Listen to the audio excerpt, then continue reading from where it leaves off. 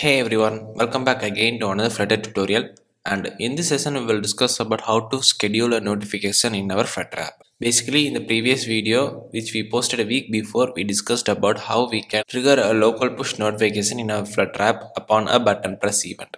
Right? Hope you all remember that. If anybody is new to this video or if anyone has missed that video, I recommend you to go check the previous video first. Since this video is going to be a continuation of the previous one, I am not going to explain the initial setup which we have already discussed. So I strongly recommend you to go check the previous video. I will also leave the link for the video, the code at the top right, as well as in the description.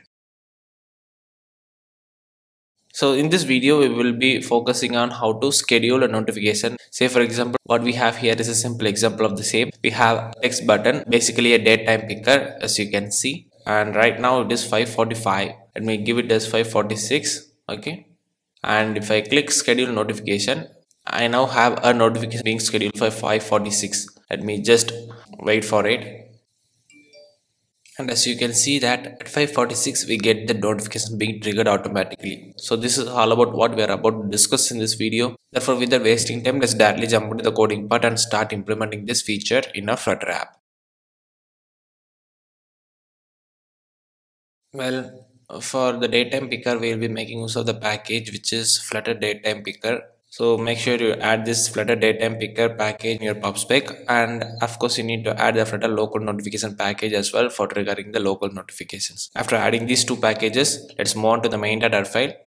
Starting with the main.dart file, we need to initialize the time zones. So import that package as tz and initialize them inside the main method. Alright, so this is something which we need to do initially inside the main.dart file, and after which let's move on to the my home page, and here is where we will be writing the UI logic for rendering the datetime picker widget as well as the elevated button. First, let's have a body that is going to have a column that contains a list of children, basically two children. One is going to be the datetime picker and the second is going to be the elevated button.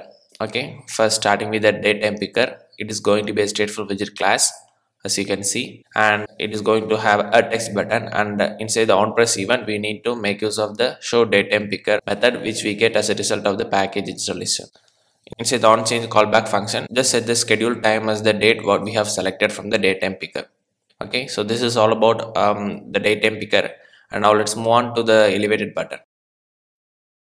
And this is the elevated button what we have here, and here inside this onPress event of the elevated button we need to call a function called schedule notification. So this is going to be a custom defined function which we will be writing down inside the notification services.dart file. And for this method, just pass in the title, body, and the time to which the notification needs to be scheduled. So right now this is all about the UI what we need to do inside the home page. Now let's try defining the schedule notification method.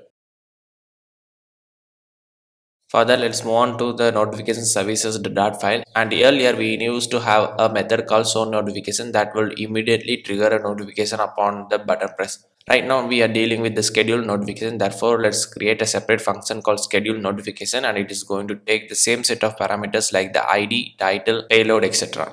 And inside which we need to make use of the zone schedule method and pass in the same ID, title, body, etc. In addition to that, you need to pass in the datetime, that is the datetime which we get as a result of the datetime picker class, and after which finally you need to add the notification details, of course just the same like what we used to have here in the show notifications. You can also add other set of parameters, and finally you need to make use of the time zones. So this is going to be the schedule notification method that will help us trigger the notification upon the scheduled datetime. With this, we complete the entire process of scheduling a notification for the given datetime. Let me refresh this app and let's select a particular time. It's 5:55. Let me turn it to 5:56 and trigger a schedule notification.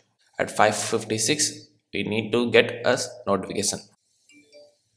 You see, at 5:56, we get a notification being triggered automatically. So this is all about how we can implement a scheduled notification here in our Flutter app in just few simple steps. Hope you guys found this tutorial useful. If you do so, consider subscribing, and I will see you in the next one. Bye.